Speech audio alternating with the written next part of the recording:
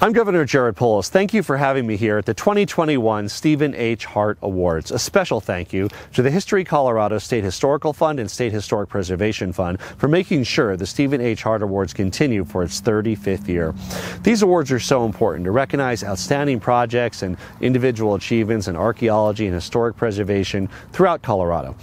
This year, the projects came from rural and urban areas, including Boulder, Otero County, Colorado Springs, Pueblo, and the Great Sand Dunes area. And even though this year's event is virtual, we hope to bring more attention to the great work Colorado has achieved in the preservation realm and highlight how we've continued to adapt and grow with these difficult circumstances. Congratulations to all of this year's Hart Award recipients.